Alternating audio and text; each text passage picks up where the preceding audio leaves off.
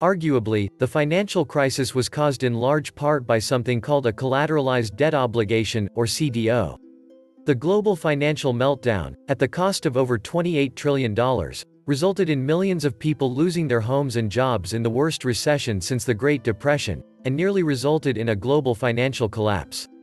This is the toxic financial product, i.e., CDO, collateralized debt obligation. Mortgage-backed securities, MBS, and collateralized debt obligations, CDOs, are different concepts with frequent overlap between them.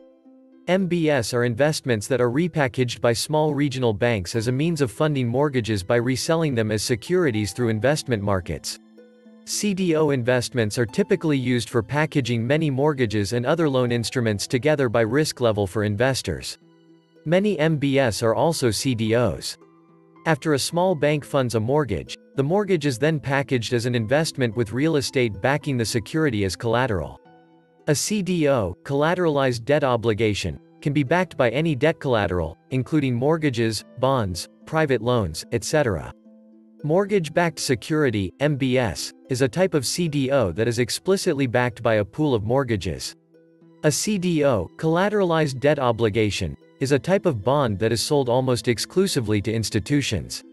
An ordinary government or corporate bond is a loan made to a government or company. Terms of the bond determine when it needs to be paid back and at what interest rate. Most bonds are backed by the authority of the government or the assets of the company. A CDO is a loan to an artificial entity created specifically for the CDO. The CDO is backed by a portfolio of loans or mortgages pledged to it. The loans are purchased from the original lender. Lenders will frequently sell off discounted, performing loans to brokerage firms so that the lenders can initiate new loans, and collect the fees that go with new loans. The terms and credit rating of each CDO is based on the rates and quality of the loans pledged to it. Unlike ordinary corporate bonds, CDOs generally have prepayment risk. That is, the people who took the underlying loans may pay them off early. Consequently, CDOs pay typically both principal and interest over the life of the bond. CDOs containing mortgages were among the securities at the root of the 2008 financial crises. CDOs are improperly given high credit ratings, often defaulted, as did the securities used to insure against default. Welcome back to the Atlantis Report. You are here for your daily dose of the truth, the whole truth, and nothing but the truth. Please take a second to hit the like button, hit the subscribe button, and don't forget to also hit the notification bell. Thank you. In the old system, when a homeowner paid their mortgage every month, the money went to their local lender. And since mortgages took decades to repay, lenders were careful. In the new system, lenders sold the mortgages to investment banks. The investment banks combined thousands of mortgages and other loans, including car loans, student loans, and credit card debt, to create complex derivatives called collateralized debt obligations or CDOs. The investment banks then sold the CDOs to investors. Now, when homeowners paid their mortgages, the money went to investors all over the world.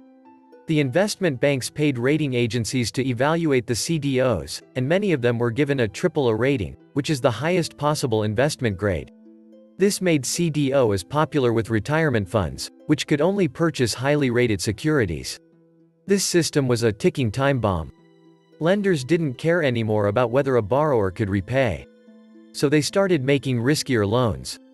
The investment banks didn't care either. The more CDOs they sold, the higher their profits. And the rating agencies which were paid by the investment banks had no liability if their ratings of CDOs proved wrong. There was another ticking time bomb in the financial system. AIG, the world's largest insurance company, was selling vast quantities of derivatives called credit default swaps. For investors who owned CDOs, credit default swaps worked like an insurance policy. An investor who purchased a credit default swap paid AIG a quarterly premium. If the CDO went bad, AIG promised to pay the investor for their losses. But unlike regular insurance, speculators could also buy credit default swaps from AIG in order to bet against CDOs they didn't own. Since credit default swaps were unregulated, AIG didn't have to put aside any money to cover potential losses. Instead, AIG paid its employees huge cash bonuses as soon as contracts were signed. But if the CDOs later went bad, AIG would be on the hook. And then there is the maker of the time bomb, the federal government which, through Fannie, Freddie, and HUD enacted policies that resulted in a dramatic expansion of the subprime market. The subprimes flooded the financial sector. Were it not for government intrusion into the housing market, none of this would have happened.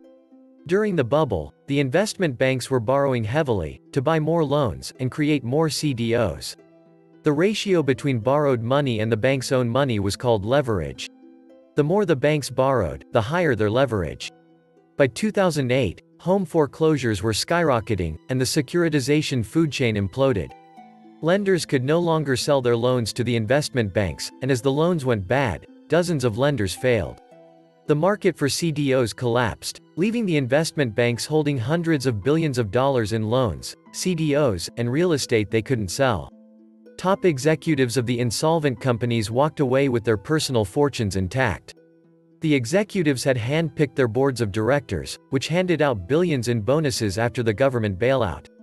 The major banks grew in power and doubled anti-reform efforts. Academic economists had, for decades, advocated for deregulation and helped shape U.S. policy. They still opposed reform after the 2008 crisis. A collateralized debt obligation or CDO is a type of structured asset-backed security.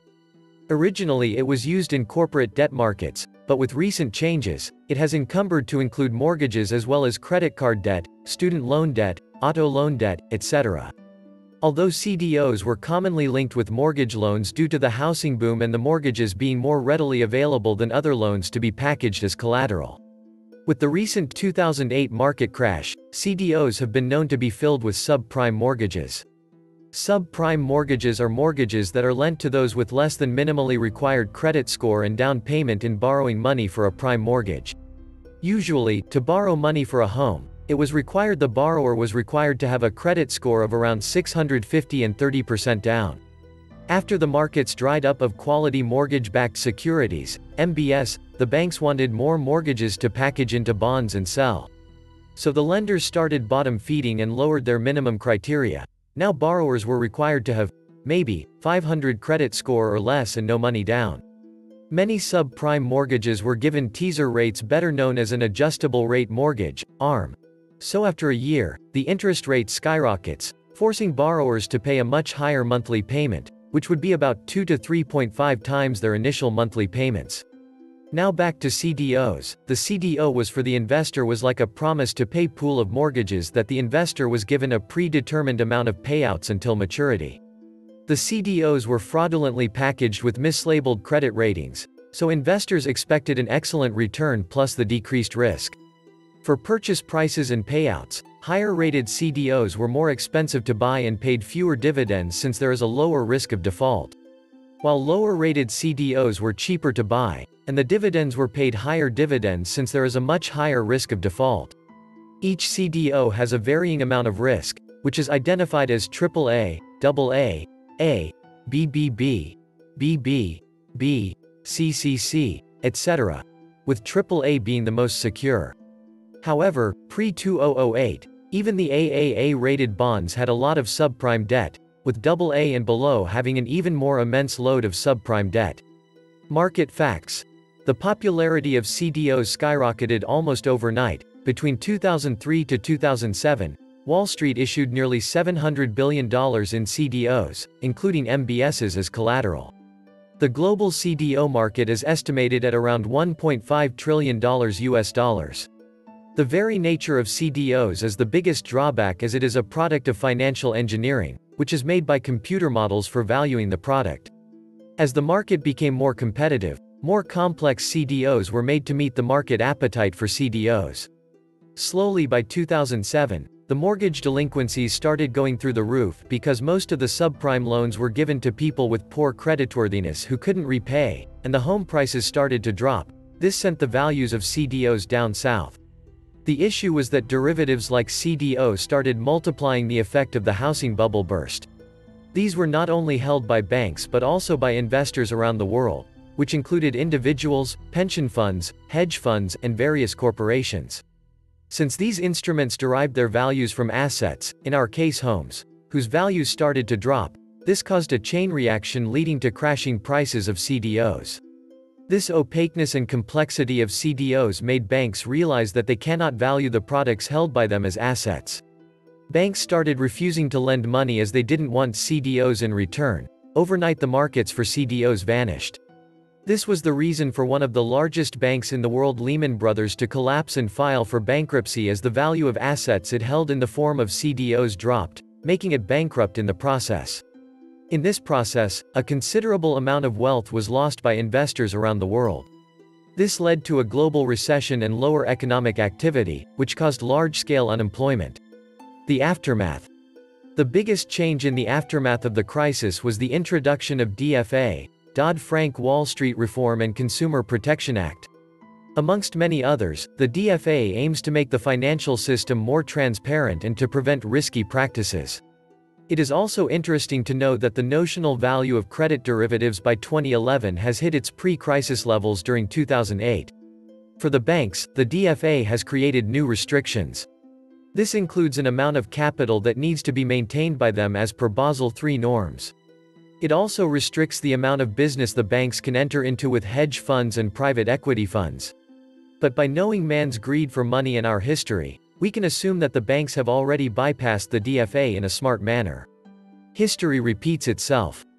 As CDO has become a kind of taboo, or you could say, that who must not be named, the banks and financial institutions that are in hunger for higher margins and growth have filled the old wine in new bottle and titled it as bespoke tranche opportunity, or known as BTOs, which are similar to CDOs. By the end of 2017, almost $50 billion worth BTO was being sold on an annual basis. This may sound insignificant compared to the global financial market, but is growing at an exponential pace. There are striking differences between CDO and BTO in two aspects. A BTO is created as per investor preference, as opposed to CDO, which are designed by the banks and then sold to the market. This circumvents the regulations set in by the government worldwide. These CDOs before the crisis were called as synthetic CDO, whereas BTO is a single tranche CDO. A single tranche CDO is where the entire ownership lies with the investor and is called as full capital structure. In such a structure, the risk for the banks are minimal. Secondly, BTOs are derivatives, and not asset-backed securities, as was the case with most CDOs. This ensures that the value of BTOs are not directly linked to the performance of the real economy but rather based on the rating given by rating agencies. At this moment, nothing much is known about the exact structure of each BTO. As more layers of derivatives are created, it will increase the leverage of the underlying asset and cannot cover for the initial losses that occur. Conclusion. CDOs are not inherently flawed instruments because, in principle, they are powerful risk management devices. They allow diversifying risk, which otherwise would be quite concentrated. During the crisis, CDO was created for improving their profits and were not motivated for risk management. Currently, CDOs are more in tune with their actual purpose of risk diversification and not risk amplification. Going ahead, the CDO contracts must be more standardized. This was the Atlantis Report. Please like, share, leave me a comment, subscribe. And please take some time to subscribe to my backup channels. I do upload videos there too. You'll find the links in the description box. You will also find a PayPal link if you want to make a donation. Thank you wholeheartedly to all those of you who have already donated. Stay safe and healthy, friends.